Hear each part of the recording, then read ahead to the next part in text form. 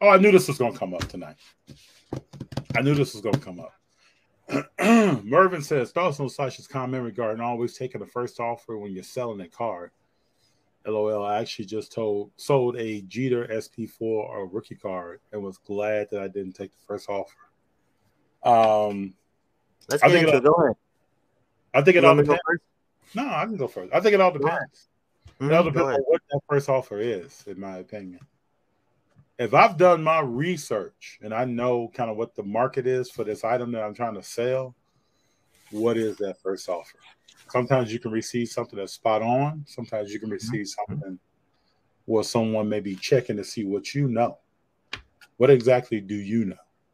Mm-hmm. And may not be the right opportunity to take the first offer. JD, you go. I agree with you too. Is this you gotta know what the value? I mean, it depends what you're into too, right? Like you're talking about. It's more of the. Let's say you want to move.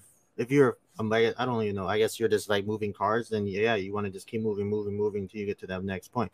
But at the same time, we don't know how much you're in on that card, right? So maybe the first offer may be an offer that can't be you don't want to miss out on. But at the same time, you just gotta be smart about it. But there's always two sides to the story when it comes to dealing, because like I said, you don't know what's that person into in that card and vice versa. So, what I'll say to this though is that like that's Sasha's opinion, right? So he gave his opinion. It's a good conversation starter, because at the same time I'm like let's say you're in a card for like a few months already, you can't move it, and you're just it's just sitting there, right? It's stale inventory. Then you take it, and then you be smart about it, and we'll see what you're gonna move into next. It's about knowing what the next move is. Like everybody's always Sasha, all of them are always 10 steps ahead of everybody. You just gotta find the chart I always talk about. I knew that question was coming. That's a good question. Yep. But for me, it depends. I don't know. It depends. It has to be a really good offer. So let's say you had a card. What's up, LA Hobbyists? What's up, AJ? Let's say you had a card that was $100 card. You want to sell it? You let me know. I'll offer you $50 for it. I'm not that desperate to sell a card for 50%. Somebody out there may be. I'm not. I'm smart about let me tell you something. I work hard for what I have. Let's put that out there right now. Everything I buy, I put countless amount of time into it and effort to it. So I'm not crazy enough to drop it for 50% or whatever it is. Like, you guys are insane if you think I'm gonna be looking at you like, no, I can't do that. I'll say it the nicest I can. Like, no, Hey Mervin, let me know what you think though. What did you think it's 50% FD? Come on, man. Dude, this happens all the time. JD, I'm at shows. I hear this. This happens all the time. What are you talking about? This happens all the time. After you walking and somebody says, "Oh yeah, I picked that up for 50%." I look at the card. I'm like, that's an $800 card. And you gonna sell it for 400? No, I've heard these conversations. I've heard these offers made. People are coming sometimes 50, 60% of what that card is actually valued at. That's why I don't like. Let me say this without ruffling any feathers. I don't know how to say this, but I don't know, man. It's not fair that people get certain advantage or anything because who they are. Like, just be and I blame the seller too. Like, why are you gonna sell something for 50% just because of the person that's in front of you? Like, be smart about it. I don't know. 50% FD. If I'm in a card for 1,000, I'm gonna sell it for 500. My wife will. I'll walk into that door. On the flip side, I've heard some crazy prices for some Curry cards recently.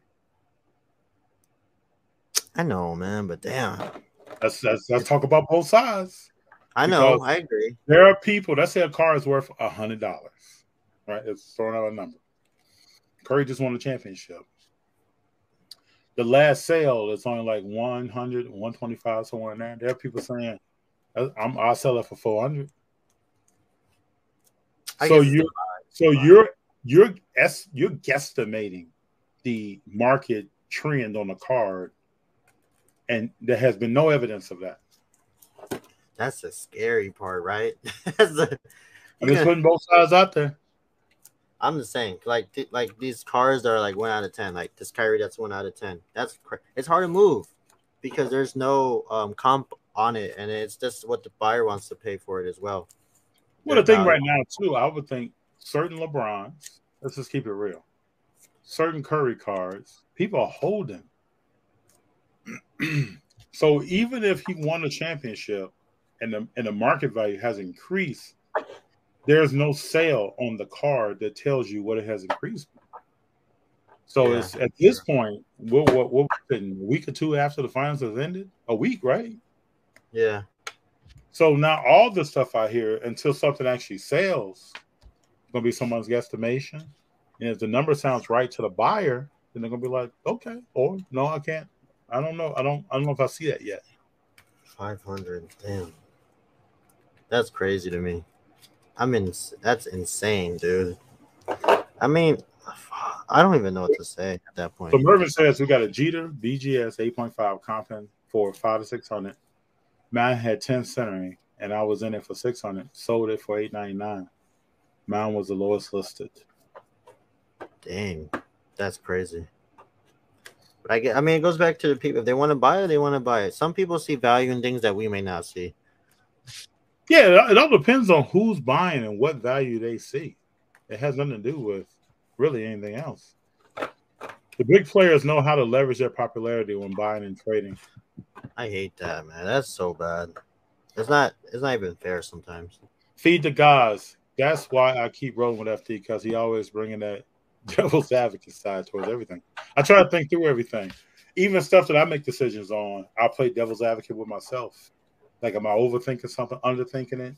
Oh, once you overthink, that's it. What's up, sir? Yeah, I always, if you have to think about it multiple times, it's not even worth it. No, I don't know about that. That's some things that I've thought about multiple times. There's some things where... And I may come up with different decisions on the day that I think about it. Well, you're right. You're right. Because there's plays where I'm like, man, should I buy this? And then I leave, and then a few days later, magically the card is in demand or whatever. That player goes crazy. And then there's days where, oh, thank God I didn't buy that card. Something happened where it drops a lot. So I don't know. Let's go back to what Mervin's talking about, though. So he sold the card for $899. These are the numbers on what it was comping at. He had 10 centering. His first offer was $450. Yeah, that's patience. He knows the value of that card, so that's. What I will say though, if I'm in this card deal with Mervin and I want this card, and I think there's some kind of future market move on this card, JD, I'm going to go get the card.